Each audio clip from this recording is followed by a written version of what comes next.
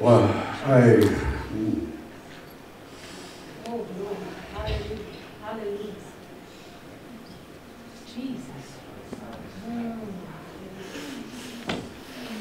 Glory to God.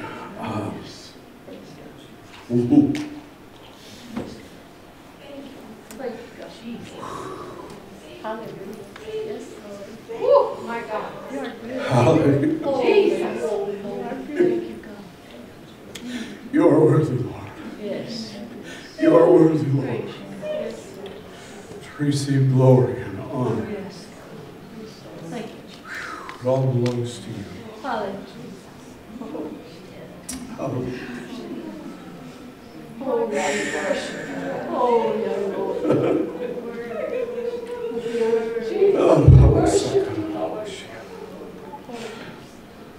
Praise you. Oh,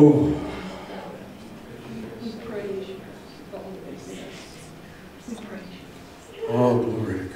Thank you, Jesus. Hallelujah. Hallelujah. Thank you, God. Hallelujah. Oh. Hallelujah. I haven't started my timer yet, so don't hold me to it. Oh, glory to God. Hallelujah. Hallelujah. Thank you, God. Thank you, Lord, for your presence. Yes. Thank you, Lord, that you're worthy to have redeemed us.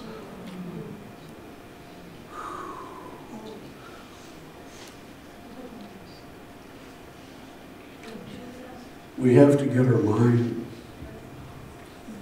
focused on the Lord. Amen.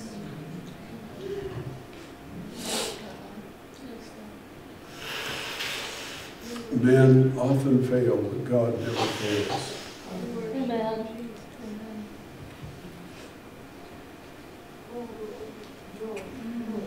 And there are times that in man's failure, that there comes a point where men hinder the desire of God and what he wants to do because of things that are in their life. Saul had a tremendous promise to become king over Israel in a lineage, but because of his failure, his lineage ended. Eli had the promise that his lineage would go forever, but because of his lack of being the father that would deal with the sin of his sons, he lost it, and Samuel picked up the mantle.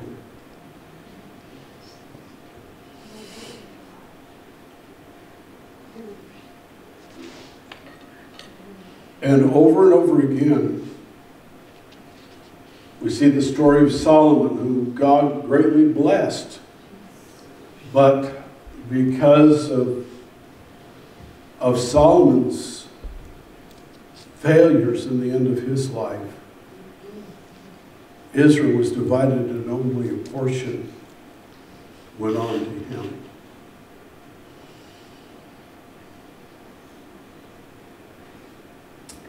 How you act carries a lot of weight in your future, your lineage, and everything that happens. The promises of God are absolutely true. I want to say this, that when people truly repent and turn their hearts back to God, God is willing to return the blessing back to them. Amen. Yes. Thank you. Yes. I'm sorry I feel this morning. I'm not exactly following my notes. It happens when I get drunk in the Spirit.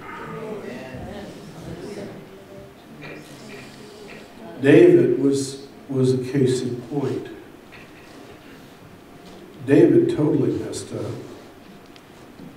Pronounced death on his own head without realizing it. But because of his repentance, God restored him. Repentance is the key to all restoration. Amen.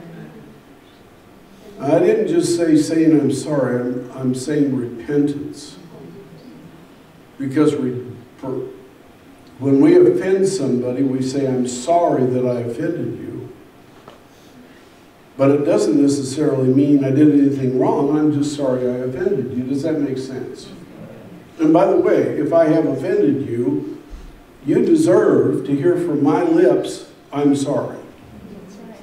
You follow what I'm saying? I care about that. I don't deliberately do that, but I have said stupid things in the past. And the spirit of stupid is still floating through the atmosphere. And man, I listened to on the internet this week. Said it restarted his broadcast, and he says, I won't tell you who it is, but he said, unfortunately, the guy that puts it on the air didn't realize that I'd started it over again because my flesh was showing. We all have flesh, we all have failures, but it's what we do with it that makes the difference. It's how you deal with your own failures that determines whether the blessing of God remains on you or whether it departs on you. But, let me say this. God's Word is all powerful. And the promise of God, when God gives a promise to His people, in the promise is the allocation of power for the fulfillment. Amen.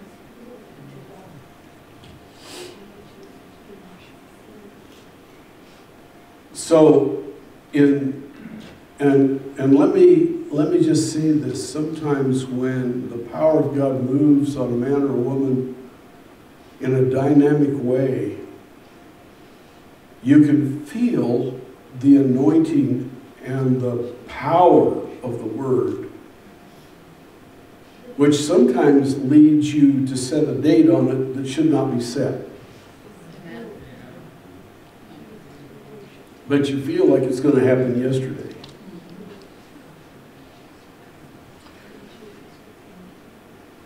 But nevertheless, the Word of God, when given, is destined for fulfillment. Yes.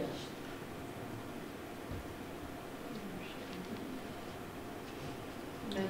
It will be fulfilled precisely in the degree to which we are faithful and have faith in the Word of the Lord. Yes. So when God gives you a word and you've received a promise, if you want to see it fulfilled, stay in faith. Yes. Come on. Amen. Because faith is the substance of things hoped for and the evidence. And when we do not stand in faith,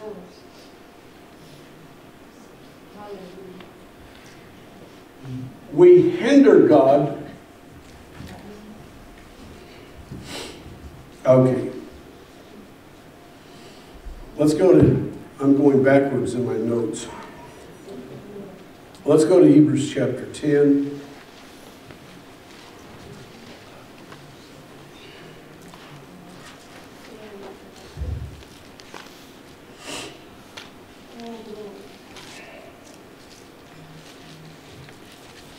verse 35.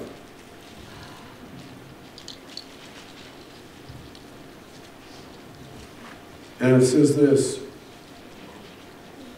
therefore,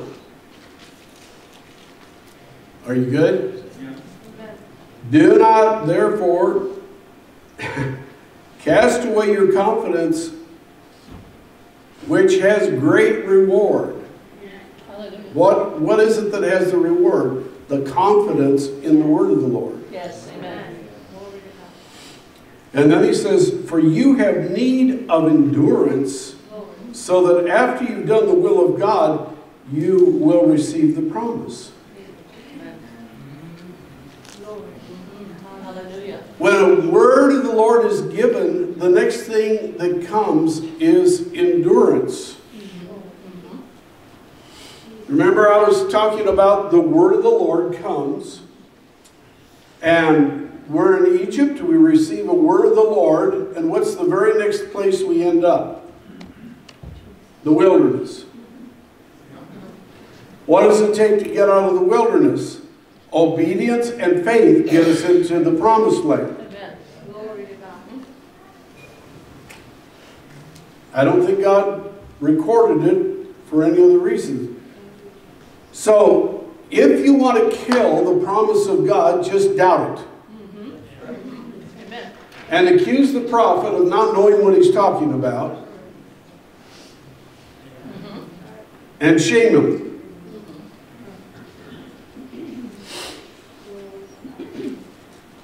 But to those that hang on, look at this Hebrews 3.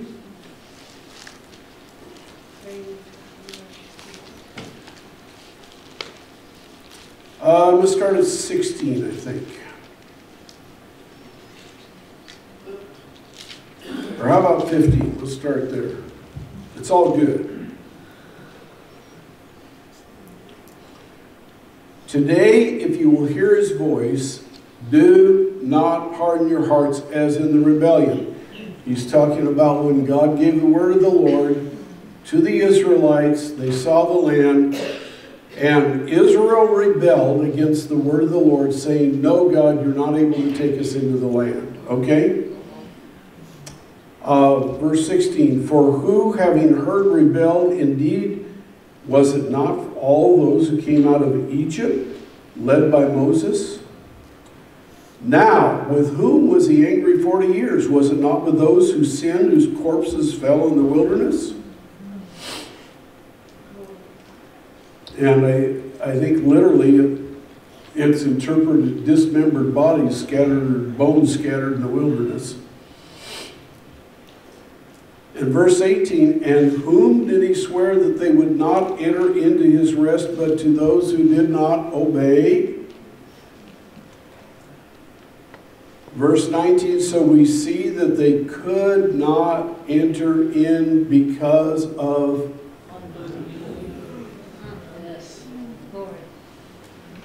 Here's the pattern of the Lord. God gives the word. You either receive it and plant it in your heart and nurture that word, or you reject the word of the Lord. Amen. Yep. But what does it take to produce the fruit of the reward? It takes faith and say, God, I have that promise. I receive that promise. I claim that promise. That promise will come to pass. Amen. Glory to God. Yes. We worship. Amen. Praise God. Are we good? Yes. God, you will fulfill your word because there is power in your word. Yes. Glory to God. Luke.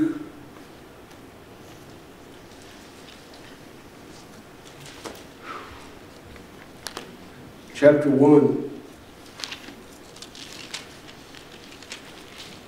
The angel speaking to Mary. She's wondering how she's going to have the Son of the Highest. And verse 36, now indeed Elizabeth, your relative, has also conceived a son in her old age, and this is now the 6th month for her who was called barren. The testimony of another fulfillment brought faith to the next fulfillment. Praise God. Glory to God. Does that make sense? Yes. Amen. Okay. For with God, nothing will be impossible. In the Amplified, it says, for no word of God will be without the power. Thank you guys. For with God, nothing is ever impossible. No word from God shall be without power or impossible of fulfillment. Hallelujah. Hallelujah. Hallelujah. But God gave the testimony of a miracle, and the testimony of a miracle brought faith, Yes. helped bring faith to Mary's heart, Yes. and Mary received the promise of God, came into agreement with it, because she did not know how she was going to become pregnant, because there was no way. Come on. Glory to God. Yep. And so every time that God's about to do a miracle, what's one of the first things that's going to happen? There is no way this is going to happen. That's a sure sign that God's setting you up for a miracle. Amen. Glory to God. There is no way this is ever going to happen. Oh, wait a minute. With God, all things are possible to him that believeth. Amen. Hallelujah. Praise God. Hebrews 3, they could not enter in because of unbelief. Oh, I don't believe that. That's a bunch of poppycock. Boy, that's an old word, isn't it? Yeah. I'm really dating myself. I was going to say horse feathers, but that's also very old.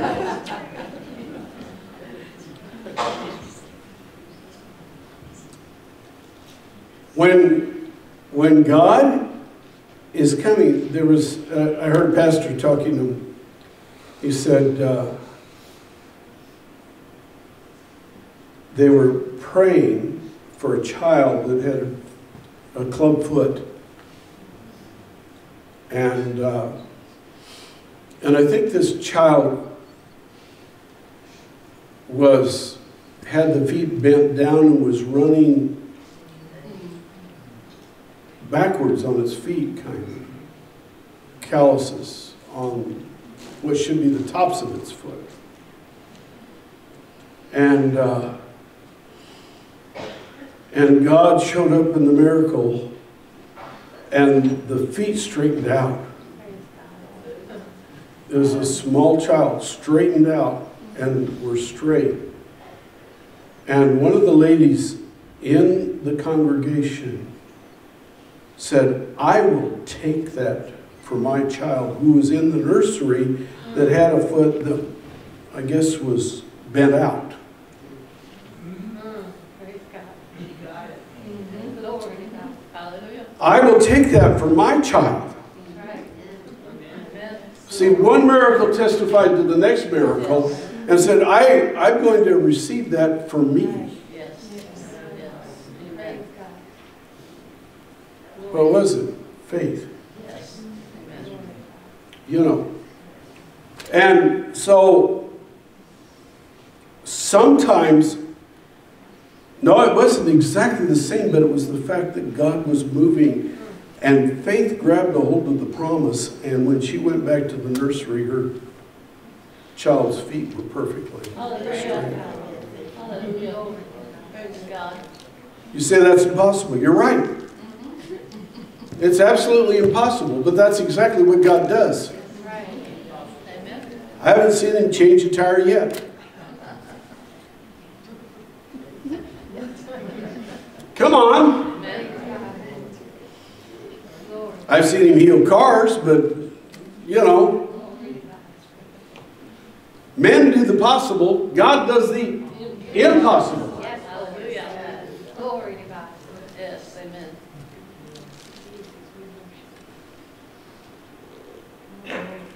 What is it about this God of ours? And why does it seem to be so crazy. God has a kairos moment for the fulfillment of every promise. He knows when, but we don't. Yes. Amen. Amen. We don't, but He does. Yes. And He is able to fulfill the promise that He spoke to you.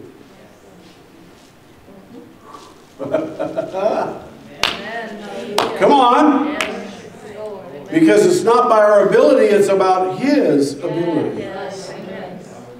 It's not about what we're able to do, it's about what He is able to do. Amen. Hallelujah.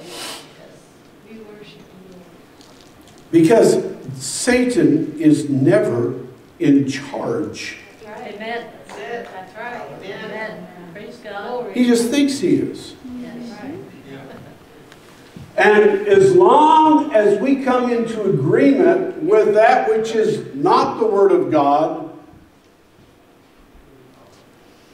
we put ourselves in a place where we are rejecting the miracle that God wants to do. That's right.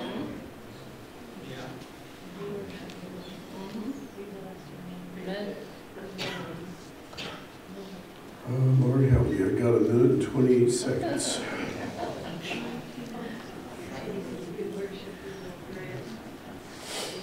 But you guys turn fast. Isaiah 57:15, right? I could spend quite a while on this, but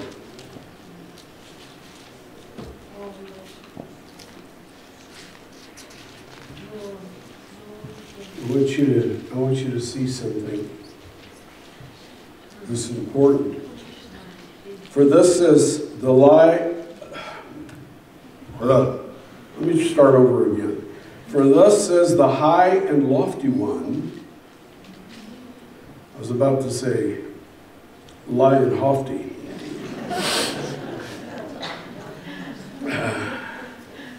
My dyslexia is showing. Who inhabits eternity, whose name is holy. He says, I dwell in the high and holy place with him who has a contrite and humble spirit. Hallelujah. Now, I want to tell you that talks to my flesh a lot of times because my spirit is not always humble. We worship you. Amen. Praise you. You're all that way. It got quiet in here. Somebody else may have. To revive the spirit of the humble and to receive the heart of the contrite ones. My time is up. I want you to look at the first part of this verse. The high and lofty one who inhabits eternity. Hallelujah. He lives in eternity, not in time. Yes. Amen. Okay. Oh man, I got at least 3 more magazines of ammunition and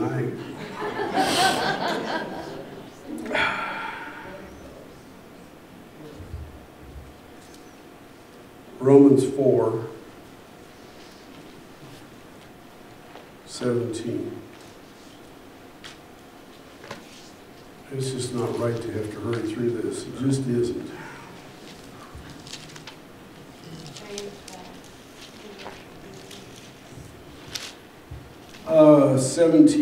4:17.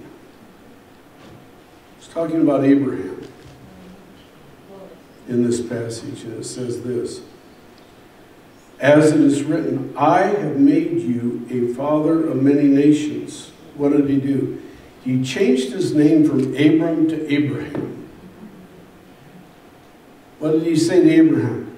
He says, I want you to start speaking that which is not. To come in agreement with your destiny. Yes. Amen. Praise God. Yes. Okay. Now, what does God need from us? What does He want from us? He wants faith and obedience. That's what he wants. Amen. And that's what it says in the, therefore it is of faith. Oh, this is such a rich text. You just can't do justice to it in 3 minutes. As it is written, I've made you a father of many nations in the presence of him whom he believed, God. So, in the presence of God, Abraham believed. Yes. God, who gives life to the dead, can you say amen? Amen. And calls those things which do not exist as though they did. That's what God does. So that's what we become involved with. God dwells in eternity. He makes a provision of a word with the power for its fulfillment. And he looks for somebody to say, Lord, I receive that. Praise God. Amen. Amen. Glory to God. And you say, but it looks impossible. That's a sure sign. Come on. Yes. Amen. Glory. You pray for somebody to get saved, and they get worse.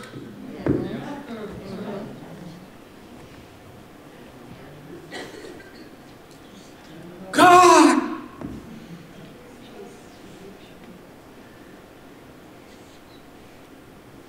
And a lot of times they get worse because God starts dealing with them. Yes. Amen. Yes.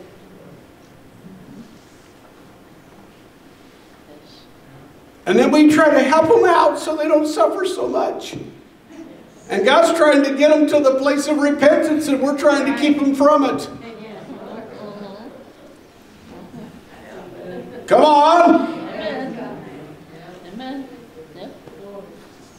Sometimes you got to pray for people and let God handle. Yes. Amen. Yes.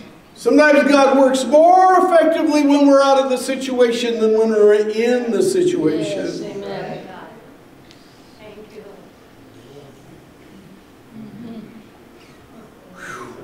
Yep. Praise God. Because he is God, he looks for a people who will come into agreement. Yes. Amen. Say, how many does it take? Caleb and Joshua. Moses also believed, but he disobeyed. Come on. Yes. 3 out of maybe 3 million? Those are pretty slim odds. But how many of you know they went in? Come on. Yes. Amen. Why? Because God saw to it that their faith would be Yes. realized Yes. by the miracle of being seen. Yes. Amen. See, what is, Brother Stoll, what is God going to do, or how is God going to do it? I don't know. He doesn't tell you that. Just that he will.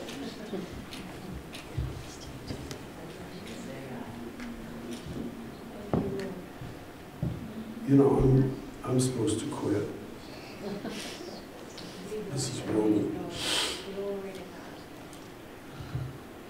What does God do? He takes you to the Jordan River at flood stage.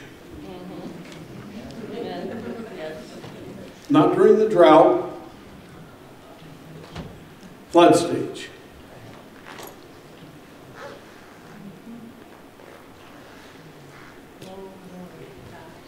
What do?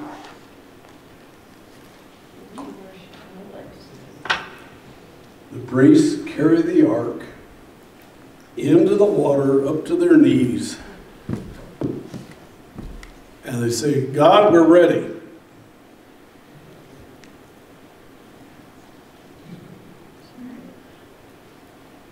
Did they do that or not? Why did God bring them at flood stage? Why didn't God build them a pontoon bridge? Float them across with a helicopter?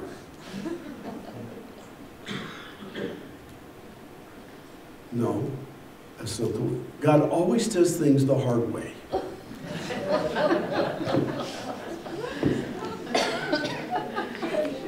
He never produces miracles the easy way. It's always the hard way.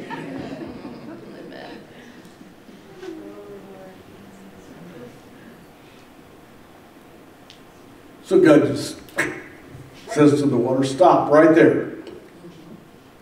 And the river starts backing up.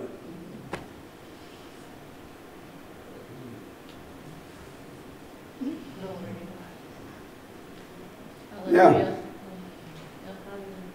Joshua didn't have that in his playbook. We follow God into the impossible so that we can see the miracle. Yes.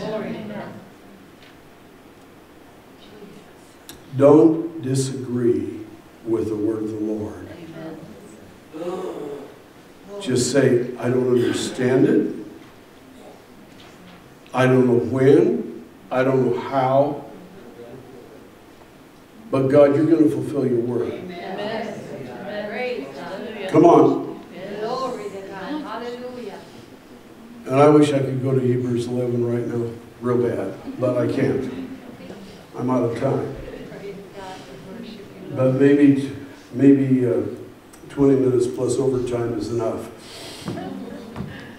Glory to God. So I want you to take your promise today instead of killing your promise or accusing. See, we've been praying this prayer over our country. Amen. Yep. What do we really want? We want a godly nation. Yes. Amen. We want protection for a godly official.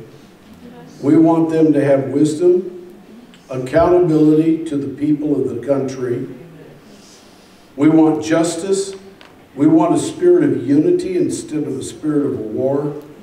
And we want revival in our nation. Is this what we want? Yes. Amen. Glory to God. Is this what we are praying for? Yes. Glory. Hallelujah. Hallelujah. Yes. We're going to have to let God fulfill this His way, not our way. Yes. Amen. Amen. Because our hope is not in a person, our hope is in the God Yes, of the Lord. eternity, who dwells in eternity. Hallelujah. Yes. That if necessary, our prayers will go beyond our earthly life into the future, but we are going to come into agreement in faith, just like Abraham did, who looked for a city whose builder and maker was God, Yes. and it will be someday the New Jerusalem will come down. Hallelujah. Yes. That's a whale over an RV that God's going to have 1,500 miles square.